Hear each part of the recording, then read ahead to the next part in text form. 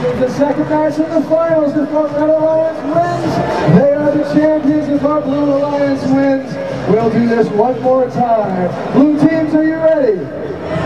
Red teams, are you ready? Here we go. 3, 2, 1, go! All right, here we go in the finals. Red win it. They're our champions. Blue needs to win to stay alive. Nobody gonna score here in autonomous. Here comes operator control.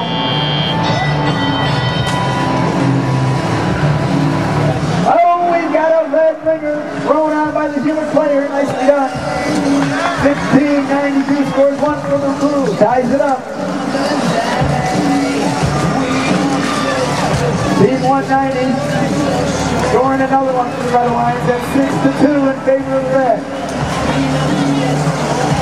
Team 1592 drops one on the ground. There's the second one for the blue.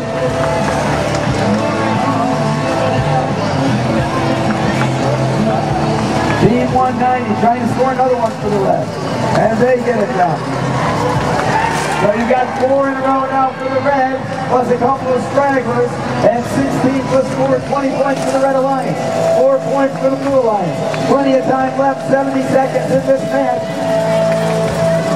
All 6 of the robots over on the red side, over by the rack.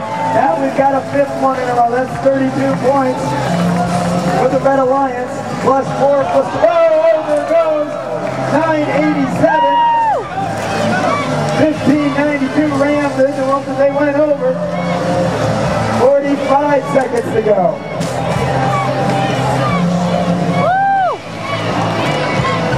32 points in that row, plus another 4 plus 2 gives them 38 for the red and 6 for the blue.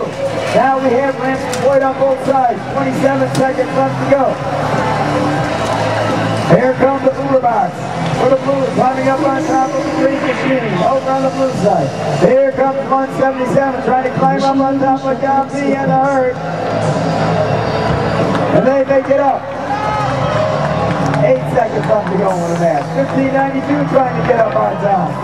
They do it. 4 seconds. 3, 2, 1.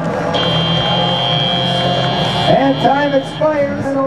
Tournament that does result in a disqualification for the entire alliance. So in that match, the Blue Alliance was disqualified, but the Red Alliance had more points anyway. It's the